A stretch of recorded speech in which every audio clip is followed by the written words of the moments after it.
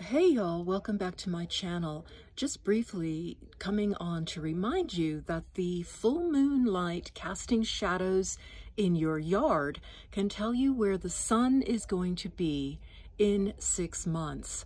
Our next full moon will be on November the 27th in the sign of Gemini. Gemini sun sign is the month of June, and so if it's a clear night, even the day before or after the full moon, you can still use the moon's shadows to determine where the sun is going to be in your yard in 6 months' time. I attempted to film it the last full moon in the yard here.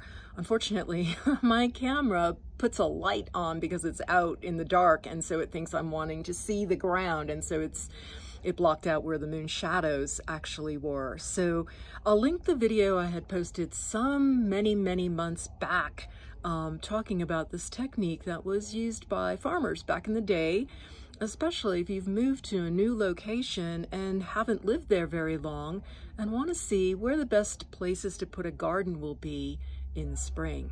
So I hope this helps you. Thanks for watching and have a beautiful November. And yes, the time change has happened. See you in the next video. Till then, we're back on sun time. I'm very happy.